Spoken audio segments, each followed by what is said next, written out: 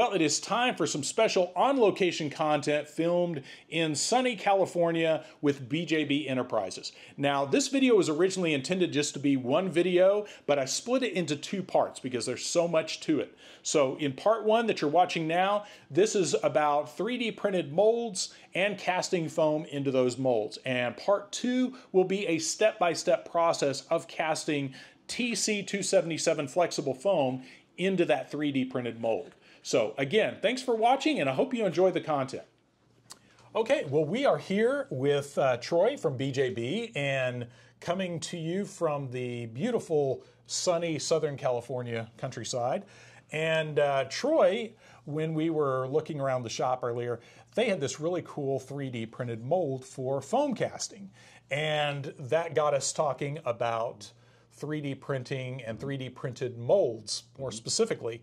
And this is one of those areas that I know many of you have told me I need to get with the times on this, and I'm working on that. But in the meantime, Troy is already there, so we're going to pick his brain a little bit because this is one of those molds that seeing this is like, you know, seeing something from the future. So this is a beautiful design. So and it's for casting flexible foam. Well, I mean, this it's funny because looking at this mold, I did this a good probably almost 10 years ago at this point. But you know, a lot of people, 3D printing has proliferated like we kind of expected it would, and so there's a lot of new people coming into the scene that know a lot about 3D printing. They want to incorporate mold making casting materials, so more legacy type manufacturing of parts, obviously married with the newest technology. And this was kind of came out of a necessity where I wanted to build a teaching tool, teach myself kind of how to maybe approach this. Here's the part I want to make. How am I going to do it? And I kind of had to go through the troubles that everybody else does when they approach, how am I going to attack this mold? And there were some really interesting little tidbits of challenges that went through it. And so I had to learn and adapt as I went through it as well. So this is basically nothing really special. I mean, if you look at the mold, the fidelity, the resolution of this printer wasn't, of this particular print isn't that amazing, but aesthetically, I didn't need, you know, an SLA quality. It was a very functional type of thing. And I've used this a lot over the years just to kind of show some possibilities and just to think outside the box with tackling some of these mold challenges. And so the part is this, on this part, it's orange. It has an orange pigment in there. And then it's got a slide of a piece of wood that went in, and I'll actually show the, if you really want to age myself here, it was for a DIY drone from a bygone era. And so at the time, one of the things that used to happen when you were learning to fly or you're doing aerobatics with the drones or whatnot, they would obviously crash, and you want to protect the motors as much as you could. So I wanted to build some little landing pads or some little protective pads out at the end. I started with something very, very crude and said, I think I can design something a little bit better. So then I just kind of went to the computer machine, as you like to say, and I just started 3D modeling, and then I kind of worked back and then built a tool for it. So now, so this part, how, on a mold like this, and this is, obviously, this is perfect for, since you're casting a flexible foam part into a rigid mold, then everything's pretty straightforward as far as that goes, since this can compress. But this still is really interesting in that you've got this little slide. So explain some of that, because that's what really intrigued me, is that the way you built this allowance for the wood landing gear. Mm-hmm. Yeah. So essentially, you know, when I was looking at the, you know, tackling the problem, I had these existing arms. I wanted to incorporate something that fit on the end of it so that in case it hit this way or, you know, multiple different ways, it would protect it. So I knew I was going to have to incorporate a molded piece here. Now, obviously, if this was actually just all 3D printed into here, you know, how do you now demold that part? So it's got to be a slide. And this is very common with, you know, obviously high-end manufacturing tooling as well. So yeah, just started kind of breaking it down and just breaking it down into simple shapes. And the reason why it's kind of got this multi-hinged, you know, which is, this is actually within foam tooling. Hinges are a very under-talked about feature of when you build tools, because foams tend to be very, very fast reacting. So you've you sort of end up in this situation where you mix up the material, you pour it in a mold, and then it's all hands on deck, and you need extra hands to get clamps and the whole thing. And what's nice about tooling like this is, if the mold is open and you're able to pour material in there and then slam it shut. So the reason why why is this all 3 pieces versus only 2, right? So I had to pour the foam in somewhere. Yes. This is the aesthetic top, if you will, and I don't want a cut off, kind of a rough fill spout, fill port there. I wanted it, maybe ideally I could do it on the bottom. Okay, so so what I did is I took the part and kind of inverted it to figure out this is the way I actually wanted to pour this part. And I've got this slide. And then how are you going to kind of get it in the mold and close up and everything? So if you look at this, that's the vent. So got it. Okay. Whenever you're doing foam molds, a lot of times people have vents that are just way too big and they let all that back pressure out. Or they put their thumb over it or something like that. And it's like, no, you can do that in worst case scenarios, but if you can design the tool around doing it right, let's do it. So what happened here was I started looking at it and I thought, okay, well, that's not big enough to pour foam into, especially quickly. So I started dissecting it thinking, okay, well, what if I had a bigger pour spout and then I wanted this nice, kind of rounded geometry on it and then just have a small vent. And so that's kind of how this kind of came into fruition. Nice. And and it worked out pretty well. And this all ended up working well. And actually my biggest challenge was mold release. How to get this is a self-skinning foam. It's one of our lighter self-skinning expanding foams. It's called TC277. It's kind of almost like a Nerf foam. Yeah, I was going to say feeling, that has, or maybe like a foam sandal. It's kind of stiff. It's got some nice stiffness to it, but it's very lightweight. So it's only about a 4 pound, 4.5 pound or so density. But what happened was I was coming in and I was applying some spray releases or maybe some waxes or whatever, but it was still kind of grippy. Again, I did not take a lot of time to sand out the surface. If it was smoother, maybe that would have been easier and maybe I could have gotten away with just 1 layer of release. So I went through a whole kind of prototype process of how do I get parts out, because I would pull a part out and it would look pretty good, and then one piece over here would just have a chunk taken out of it because it just grabbed in that one spot because I just didn't. So I tried more release, and then I started trying, well, what if I do a combination of some mold releases? So that's what I did. I actually started off with more of like a wax-based, like a paste wax. We also have a liquid wax called Challenge 95, which works really well. And the wax is good. It kind of seals the porosity, if you will, of the FDM mold, but it still was kind of sticky. So then I tried a spray. I did like rocket release. Okay. And the Rocket E302 is a great silicone mold release for foams because it's non-silicone. And when we typically, in many cases, we want to avoid a silicone-based mold release because it's a surfactant and it kind of messes up the skin. It can kind of add some weird dynamics to the skin and add little pits and bubbles and things like that. So we try to avoid silicone if we can. And then I did that and they were releasing better. It still wasn't quite there for me. And I was trying to wrap my head around why. And just in a last-ditch effort, I thought, sometimes in silicone molds, when you're casting foam into it, using a talc powder tends to release very well. And it adds almost like microscopic ball bearings, and the thing just pulls out, and you had a nice skin. So I thought, okay, had a base layer of wax, did a little spray of rocket release. I put a little talc powder in there, shook it out, blew it out, so it was almost not undetectable. Parts just fell out. So, nice. So in the end, even a well-designed mold, you're still going to go through these layers of, I need to figure out what's going to work for this geometry, this situation, and so this foam.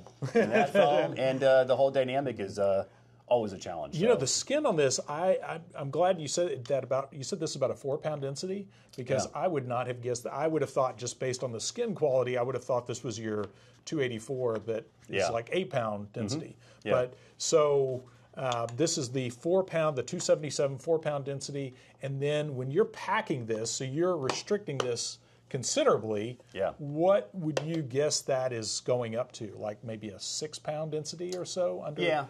Probably, when it's packed like that? Okay. Yeah, typically when you start applying back pressure to a molded rigid tool, you can apply a lot of back pressure, and it's amazing how much pressure it can build. And again, that lends itself to having molds that really seal well and are fit, because every one of these interfaces has an opportunity for having flash. Yes. And so now you're going to have cleanup. And now each one of these parts I'm going to have to come in with an X-Acto or some sandpaper. So you want to minimize that as much as you can. So you can build a lot of a back pressure. And the back pressure is what gives you the consistency of not only the cell structure of the foam throughout the part, but also that skin quality.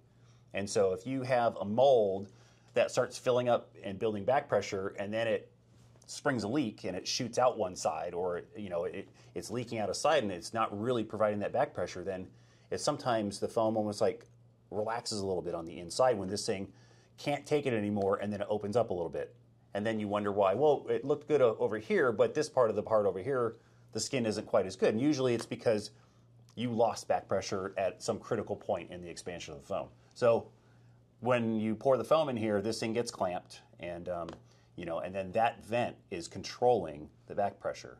And then the quantity of foam that also you put in there too. Right. So whether I put 30 grams or maybe 35 grams or 40 grams, or I had to back it off, and there's a fine-tuning process, and then you just go from there consistently.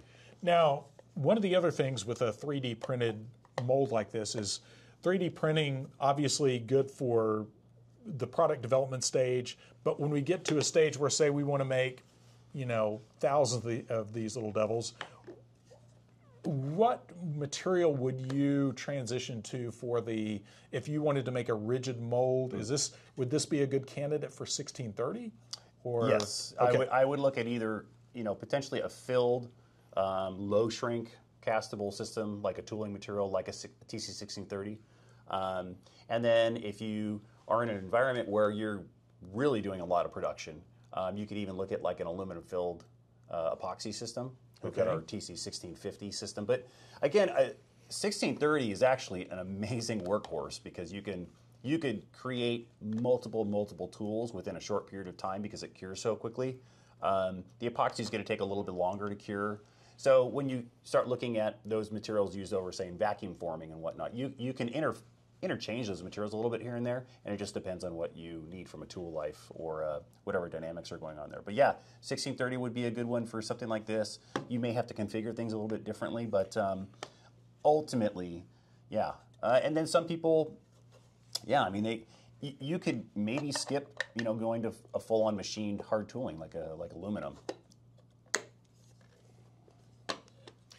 Now, on a mold like this, on a 3D printed mold, casting foam, because this is totally foreign turf for me. How many of these little guys do you figure you cast out of this mold? I easily did probably a dozen. Okay. From the ones that initially, tweaking and tuning things, the ones that didn't turn out, it might take 5, 6, 10, castings before you really fine tune and get it down. And then you can try different things. I tried different colors, pigmentations, and then obviously there was, the mold release and stuff like that. So, yeah, I mean, I could easily get 20, 30, 40 parts out of this. Okay. But I have one tool, so it's going to limit. I'm going to have to wait for things to cure and then go to the next one. At what kind of numbers, and this is mainly for the viewers at home that are making these little guys and considering this kind of option, at what point does that number influence you to say, okay, the 3D printed mold is great, but we're doing X number of parts, and so it's time to graduate up to 1630 or whatever. Mm-hmm. At what point would you consider moving over to filled resin or aluminum molds or something like that? I think if you see this as it's going to be a continuous production, and you're going to be doing this for weeks or months or years on end, then you might want to invest into doing some good tooling. And then the beautiful thing about this is, and again, this is a great place to sometimes prototype or even do short-run production. And if I have to iterate, if I got to change some geometry or say, you know what, I really don't like the way this is working, print another one and do it. And then once you fail fast and fall forward, then you can go look at some more production-type tooling. And then, you can always come back to this if things need to change and then just repeat the process. So it's really knowing the zone of where everything kind of fits. And legacy tooling and legacy mold making, it still makes a case, at a certain point. But again, even someone who knows traditional tooling very well and materials, I like having this option, and then I like being able to have that in my toolbox because it's just another option for me to try something and not be too scared about the consequences. And another thing I would say on this too, and again, someone might look at this and say, well, why don't you do a silicone mold? You know, and that's fair, and a lot of people do cast foam into silicone molds. But again, we're talking about this particular foam. It is a self-skinning, so we do need to build some back pressure to get a really nice. We've got people that make LARPing weapons and, you know, all sorts of props and whatnot. And again, this is a fairly lightweight foam, but it's kind of stiff, so it's perfect for stuff like that. Simulated swords, simulated just shields and whatnot. But you're going to want to build some back pressure. And so if you have a material or a mold that tends to spring a leak under pressure because it's soft silicone or something, you're going to be fighting that. And I've seen where you might make a part that looks perfect, and then the next one you cast, for whatever reason, it didn't get clamped in just the right spot, or this bolt wasn't tight enough, or whatever, and then you end up throwing away, you know, material in the trash because the mold is fighting you. The mold is not helping consistency, and that's where stuff like this can make a huge difference. It takes a little more time. Silicone mold is really easy and quick to make, but something like this will, in the end, probably work itself out to save you a lot more headache and a lot more time. Well, and guilty as charged, because I think, like probably a lot of people watching this, I usually think of it as kind of a graduated scale, moving up from, say, we've got a 3D printed mold on this end, then we've got maybe a filled resin mold or something, and then building up to a silicone mold being the top end. And I think that when you're dealing with foam, it's a whole different animal. So, but do you have time for a cast with this? Yeah, do we have time to throw some foam in here and see how it goes? Yeah, we should definitely give it a shot. Excellent. Okay. All right. We're going to now cast some foam. Now, as I mentioned in the intro, I've linked part 2 here on the end screen, so be sure to check that out. Click the link here for part 2, and in this video, Troy walks us through a step-by-step process of the release protocol and the casting process for casting TC277 into a 3D printed mold. Now, as always, if you haven't already, be sure to like and subscribe, and of course, be sure to click the link for the next video. And thanks for watching.